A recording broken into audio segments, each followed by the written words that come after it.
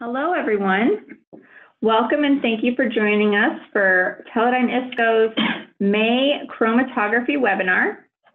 Today's webinar is focused on analytical to prep, our focused gradient generators and how to use them. This webinar is being led by Jack Silver. If you have any questions or comments during the webinar, please utilize the chat function within Zoom and all questions will be answered at the end. This webinar is being recorded and will be available for registrants through Teledyne ISCO's YouTube channel later on this week. At this time, I will turn it over to Jack. Hello. If you pardon the expression, we're going to focus on focused gradient generators and how to use them. There are several different types of focused gradient generators, and we're going to describe a few of them. Some of them focus gradients from zones. There are accelerated retention windows, and then something new called time on target. We will discuss the application of a focused gradient generator within the AccuPrep, and factors that affect any and all of these gradient calculators and what to do about them. So, what is the problem? The problem is that the user runs a scouting gradient and they see their peak elute. They run a scouting gradient for a couple of different reasons. They want to see if their compound is pure. They want to see if they actually made their compound or if they only have starting material. And you should be able to develop a gradient from this method. Assuming that the customers using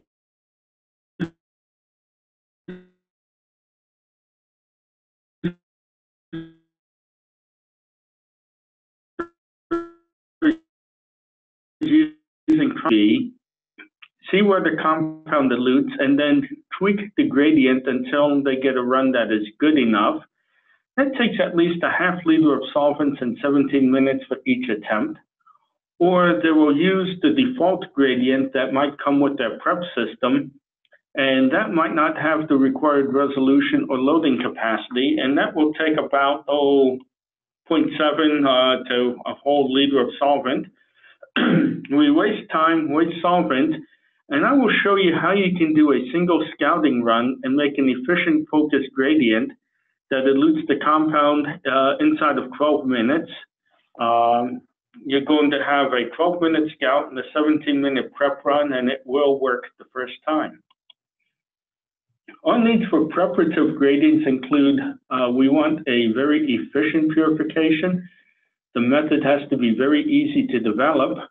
We want to use minimum solvent so we don't have to keep retopping the bottles and emptying the waste containers. The method development should need very little solvent or sample, and ideally it should work into your workflow. The first one that I'm going to talk about is something called the zone technique.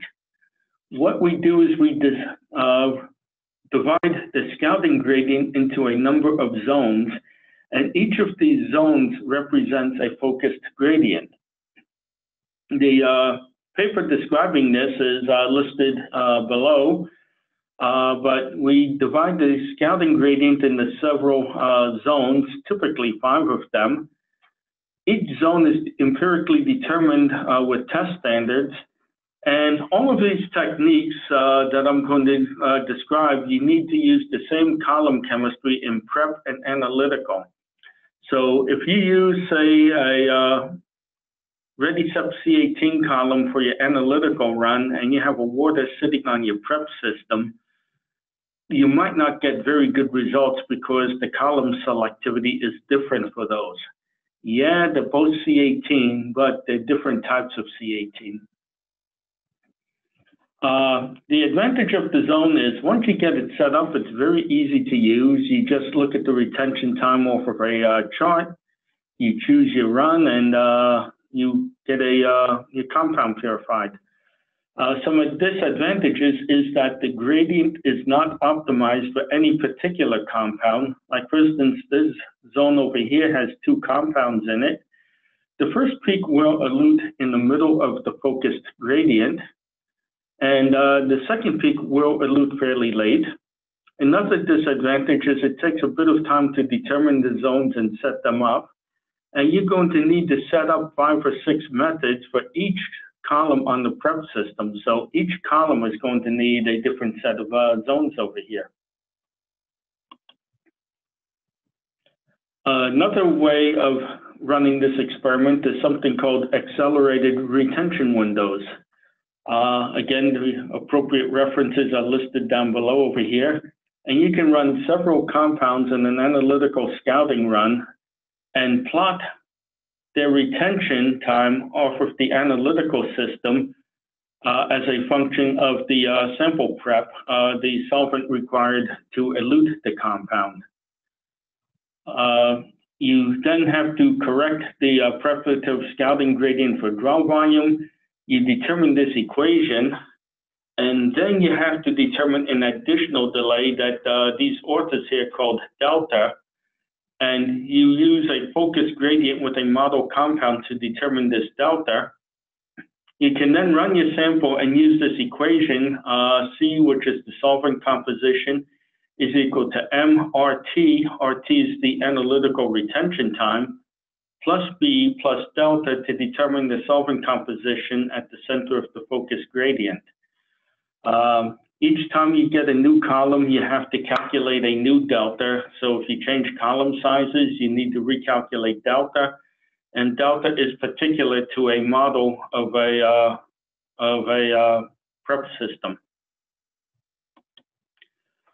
Calculated gradients are another possibility. You use an analytical run to determine the dilution, and you know the gradient is going to be delayed.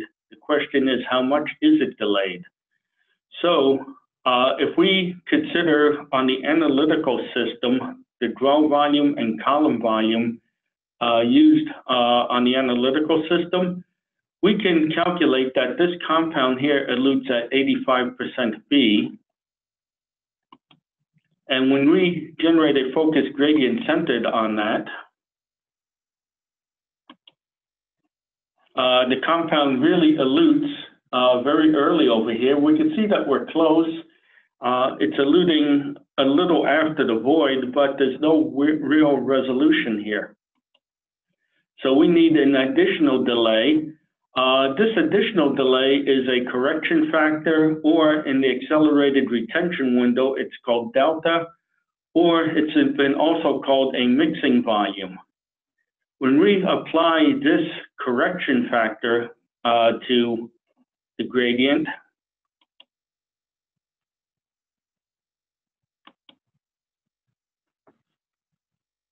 we can then get a run that looks very good. The compound elutes at a desired range.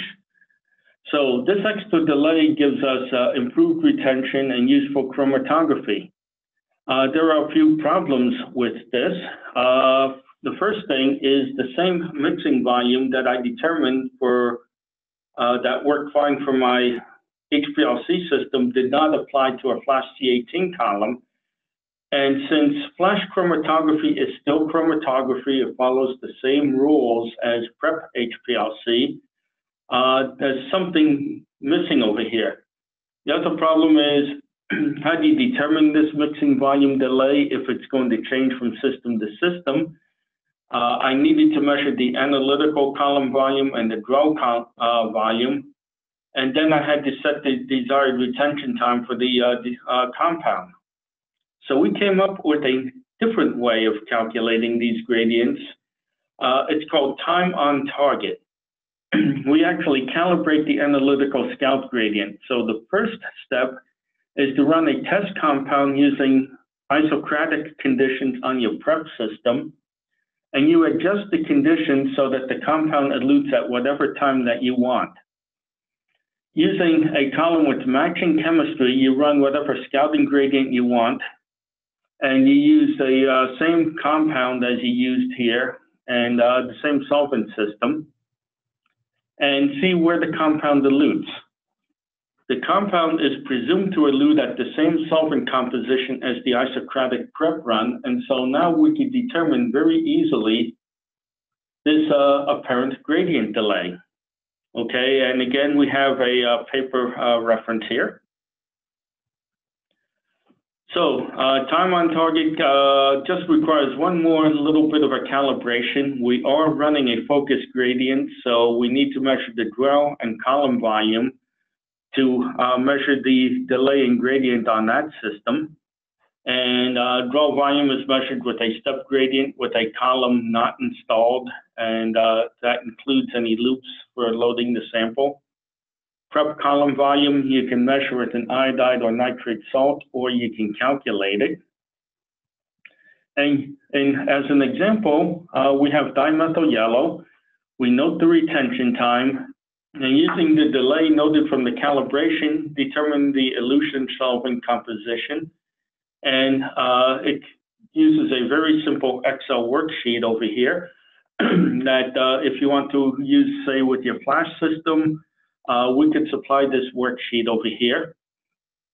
And so on the right side, we have the parameters for the prep system, the column volume, the dwell volume, and whatever solvent composition eluted the compound isochronically. For the analytical system, we have the start and end of the scouting gradient, the length of the gradient, and the elution time. These are calculated parameters down below. And then for the calculated gradient, we enter in the retention time, the flow rate we want to use for the prep system, and some other parameters, and we can then calculate a gradient. And this works for C18 flash and prep. Over here, these calculated gradients, it's time on target, only needs one calibration, really. When we calibrated the compound with methanol, it came out at the desired 6 minutes, and using the exact same calibration, the exact same spreadsheet, we ran the compound in acetyl nitro. It came out nicely in the middle of the gradient, so you don't need to do a separate calibration for each solvent. These gradients, you could do an isocratic calibration, and if you want the retention time to be a little bit later at 8 minutes, that's 45% B, and using the same analytical run that we used earlier, we take dimethyl yellow and acetyl nitro, and it elutes at the desired retention time. And what this shows is that the extra delay, the mixing volume correction factor, or delta, is nothing more than the time it takes for the compound to elute on the prep system. So in other words, we've eliminated all of these mystery correction factors, and we don't have any of those in the time on target algorithm. In our system in Peak Track, we chose 6 minutes based on customer feedback.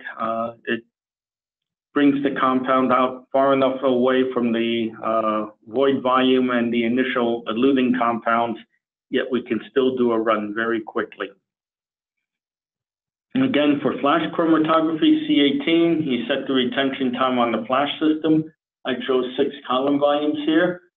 I used the solvent composition to calibrate the analytical gradient. And Teledyne ISCO makes matching analytical and flash C18 columns. They're the same C18 that we use on our prep HPLC.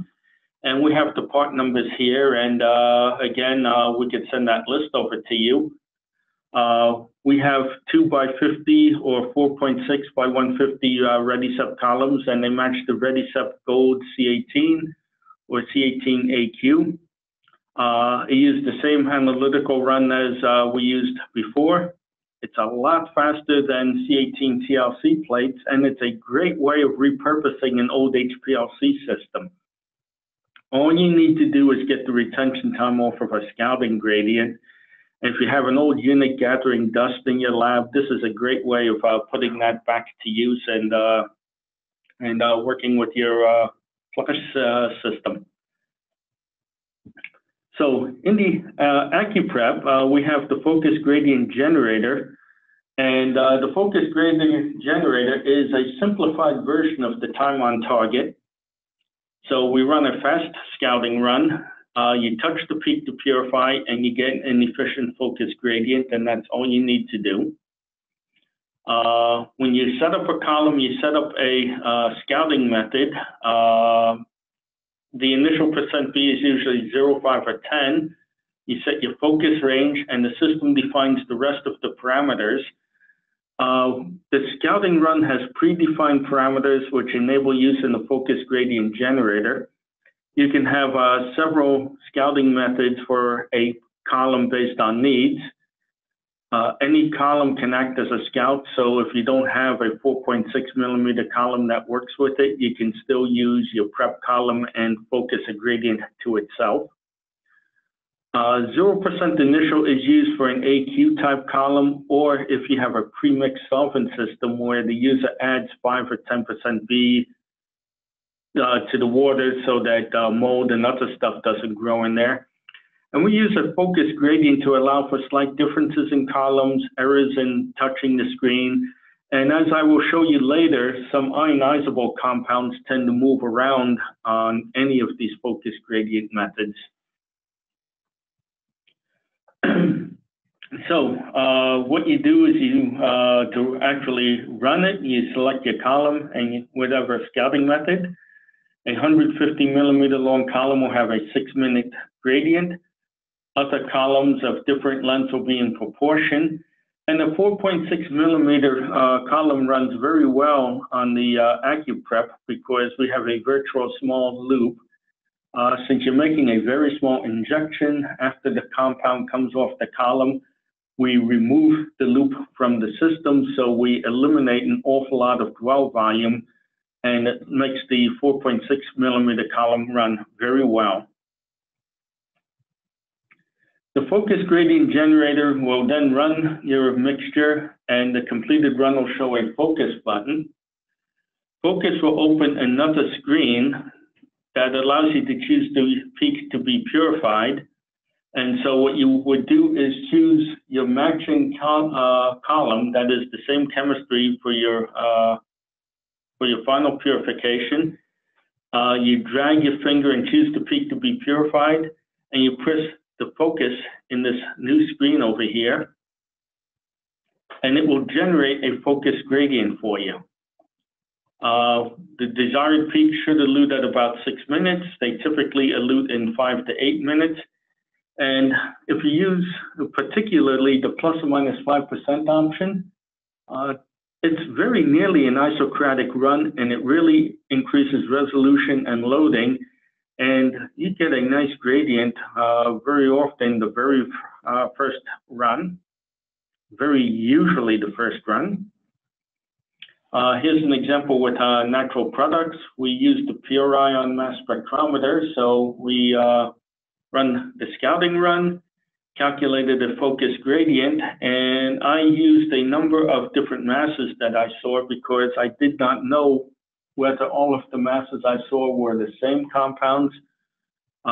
It might have fragmented in different ways, or if I had a mixture of compounds. And it appears that I have all of those fragments are associated with this one compound. One touch generated that method. Interestingly enough, it works very well for silica gel too. So we ran our universal test mix, hexane ethyl acetate. We focused on the second peak, and it came out within the 4 to 8 minute window. So we have acceptable results. I get some questions about resolution. If you see it during the scouting run, like over here, there's this little shoulder on the side of the peak, the focus gradient will resolve it. So this is very greatly simplified in peak track. We already set the prep retention time to 6 minutes on a 150 millimeter column. Other columns will scale from that. So if you have a 250 millimeter column, it will elute at 10 minutes. If you use a 30 millimeter wide column, we check the flow rate. So everything gets set up for you. We assign the column flow rate. There's no need to measure volumes to tune the focus gradient because, well, Teledyne builds the AccuPrep, so we already know the dwell volume. And we calculate the column volume, and so that works very well for any of the final adjustments. we set the parameters for the scouting run. So we already calibrated the gradient slope and the flow rate into the system, and we scaled to the different column sizes. So we take care of all of the work for you. There are some limits to any of these calculated gradients, and that includes time on target, accelerated retention window, the zone method. So if one or the other of your columns is worn out, if analytical or prep, the elution of your compound will be different depending on which column is worn out. That causes the retention time to be calculated incorrectly. If you make the scouting gradient too steep, that can affect the calculation. In the AccuPrep system, we determined the maximum that we could run the gradient, how fast we could run it, and still give you good results without wasting your time. We are going to talk about early eluting compounds, compound chemistry, and sample loading momentarily. So, compounds that elute very early, if a compound elutes within this value of the apparent gradient delay, we will generate a gradient that will be potentially not very useful. The compound will elute later than expected. The calculations assume that the compound doesn't elute until the correct %B, but if a compound elutes at, say, 10% B, it's going to start moving down the column, although rather slowly at 5% B. It acts like it elutes earlier, and so we calculate gradient based on the elution time. Compounds that elute very late may also be a bit of an issue. In either case, we say something along the lines that we cannot calculate a useful focus gradient for this compound. So for early eluting compounds, you make a gradient from whatever the scouting run starts at. So if your scouting run starts at 5% B, that's where you start your focus gradient, and end at 20% higher than that point. The other thing that one can do is try a C18AQ column, since that can start at 0% B. So as an example over here, I have an early eluting compound that happens to be nicotine. Up over here, I used a regular C18 column, and the compound came out earlier, and so I followed my advice and ran a gradient from 5 to 25% B. The compound came out a little after the void, and so we got some useful chromatography, although it is not great. Using a C18AQ column, you can see that it eluted a little bit later in the scouting run, but we still could not generate a focus gradient. We can also see a little bit of resolution from impurities. So running a gradient from 0 to 20% B moved the compound out significantly. It elutes at about 4.5 minutes, and you can see that we have resolution from impurities now. Another question is, I want to purify several compounds at the same time. How can I do that? The gradient is very nearly isocratic. How far apart can these compounds be? And where should I touch the screen? So going back real quick to the slide over here, we can see that my compounds, if I have a difference of about 1.4 minutes, that corresponds to about 22% B for a 150 millimeter column. So the top run, I touched halfway between the compounds, and the bottom run, I touched 3/4 of the way. Touching 3/4 of the way centered the two peaks a little bit better. The first peak came out and is starting to touch an early eluting compound, but they both gave acceptable results over here. Ionizable compounds may run very poorly in focus gradient, and this is not due to the calculation because any gradient calculation would have these problems. We can make these compounds run correctly with some solvent modifiers. So, if you're running an ionizable compound, an acid or a base, it can convert between two forms. The ionized form, which is more polar and elutes down the column earlier, it moves faster. The unionized form is less polar and retains better on reverse phase. In this case, salicylic acid can have three forms. It could be at low pH, completely unionized. As you increase the pH, the carboxylic group then ionizes, and finally the phenolic group ionizes.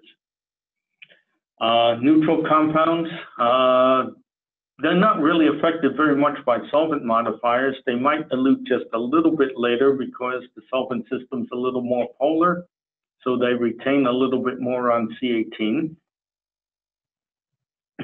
So let's take a look at what happens with a ionizable compound. Over here, we're running quinine. And so in these two here, we have no solvent modifier at all. So the compound elutes very late. And then when we calculate the focus gradient, it then comes out very early, almost at the void. So that's not very good results. We then repeat the experiment in 0.1% formic acid, and the first thing that one notices is that in the scouting run, the quinine elutes a lot earlier. It's a basic alkaloid under acid, so it's now polar. It elutes earlier, and that's reflected in the focus gradient, which is a lot lower solvent composition than without a solvent modifier.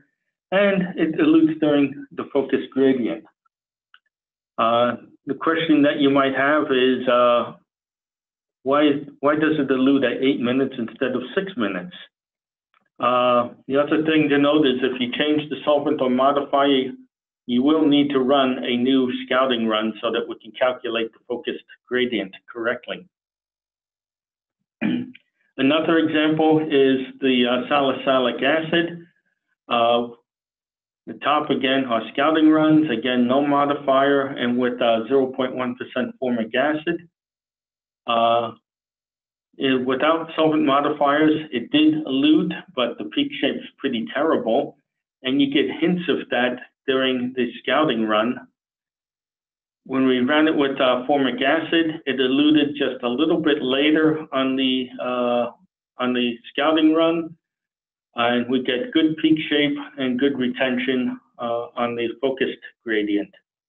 So you can see that the scouting run might give some clues as to whether it might work very well or not on the focused gradient.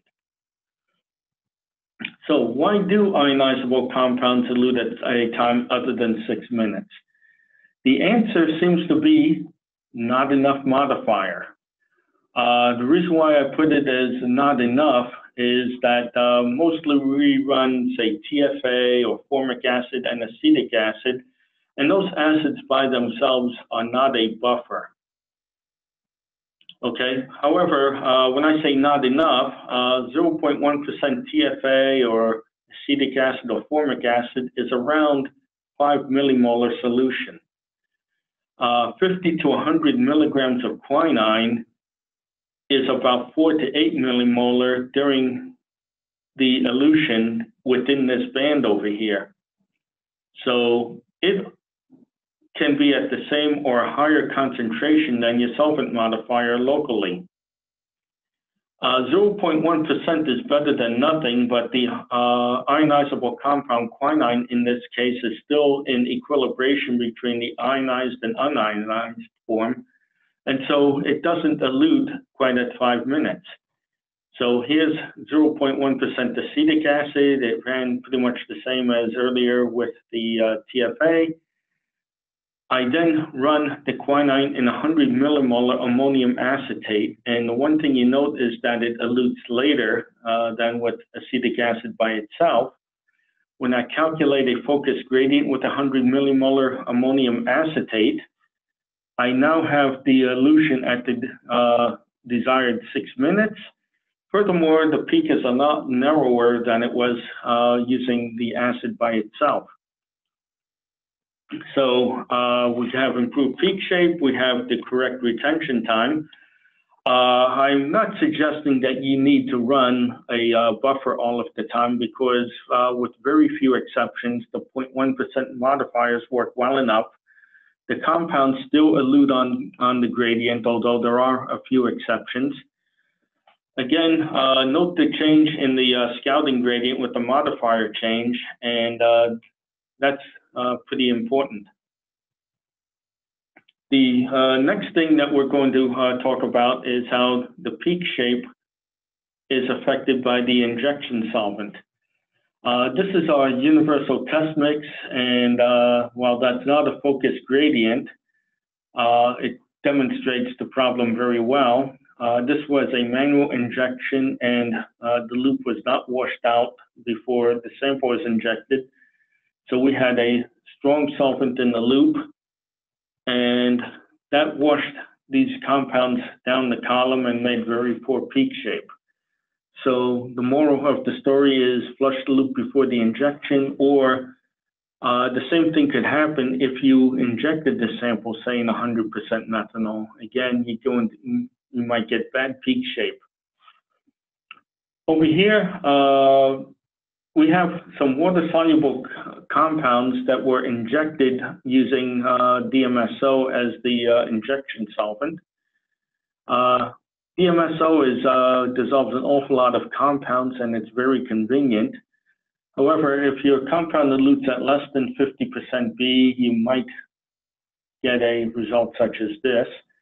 So if you have to use DMSO, use it as concentrate. You make your sample as concentrated as possible. If your compound elutes pretty early on the focus gradient, you can cut that DMSO with a little bit of water, and it will greatly improve the injection of your sample. So again, this is a problem that you might have with any focus gradient method.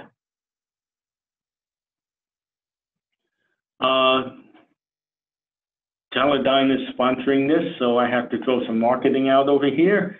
Some accessories that make a focus gradient generator more efficient. Auto sampler, you can inject large and small volumes very easily. A column switcher that allows you to run the 4.6 millimeter column and then scale up without changing the columns, and you can save more solvent than samples. A 4.6 millimeter column that matches your other columns.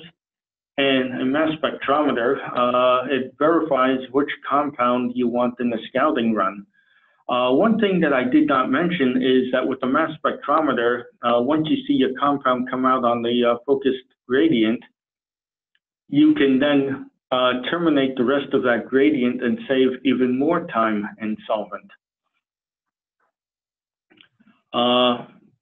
New AccuPrep system.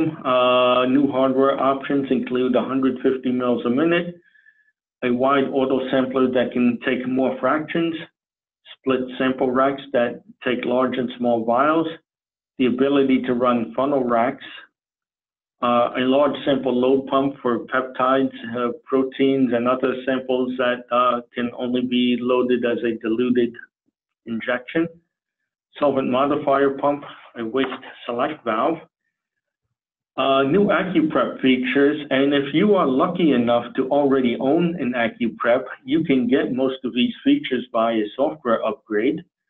Those include reference chromatograms, and those are very useful because when you use these calculated gradients, you need to make sure your columns aren't worn out. And so you can do an injection periodically and make sure that your retention times are correct and aren't changing.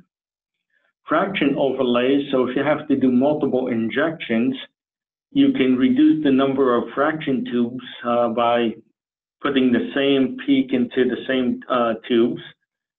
6 time windows, 6 mass traces if you have a pure ion mass spectrometer, the sample loop removal that makes working with 4.6 millimeter columns very easy.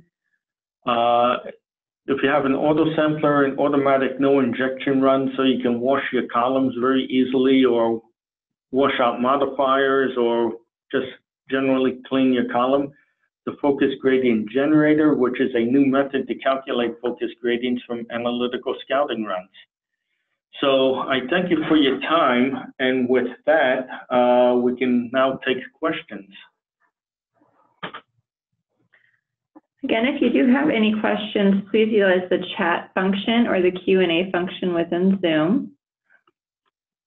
And while we wait for some questions to come in, I did want to let you know that our June chromatography webinar will take place on June 19th. And the focus of that webinar will be on green solvent solutions for flash chromatography. So be on the lookout for more information on that upcoming webinar.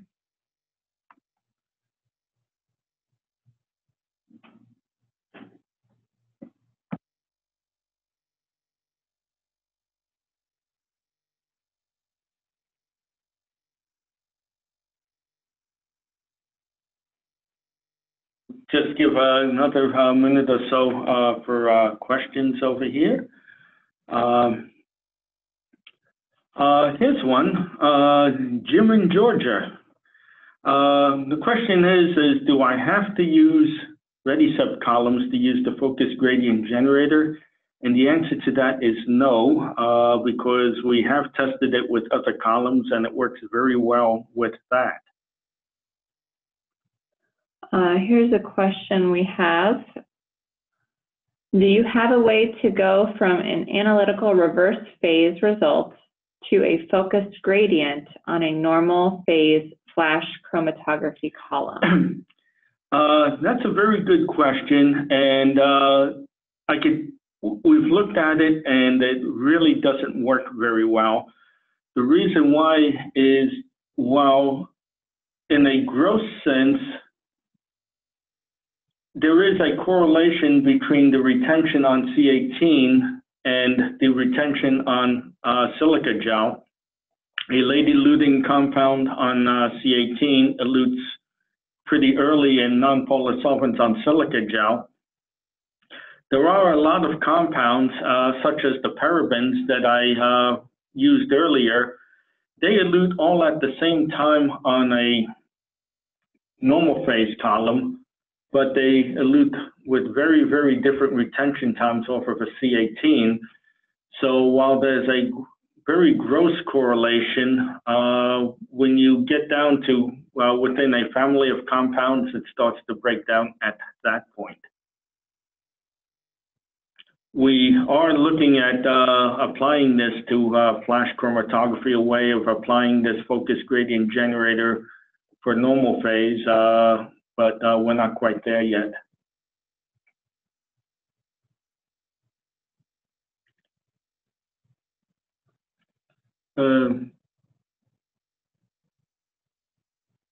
Again, we can provide everyone with this slide, a recording of it.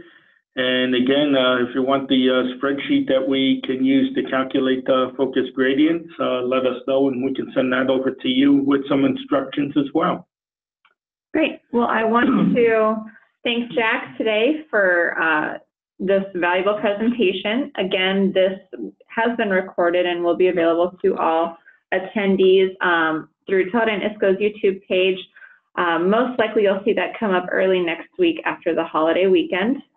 If you have any further questions or comments, feel free to reach out to us through Zoom or through just our Teledyne ISCO website, and we can get those answered for you as soon as possible. Thanks so much, everyone, and have a great rest of your day. Thank you for your time.